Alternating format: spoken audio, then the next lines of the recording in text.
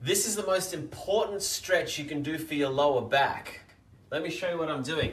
So you get your knee into the corner of the wall or as close to the corner of the wall as you can and get your other leg up.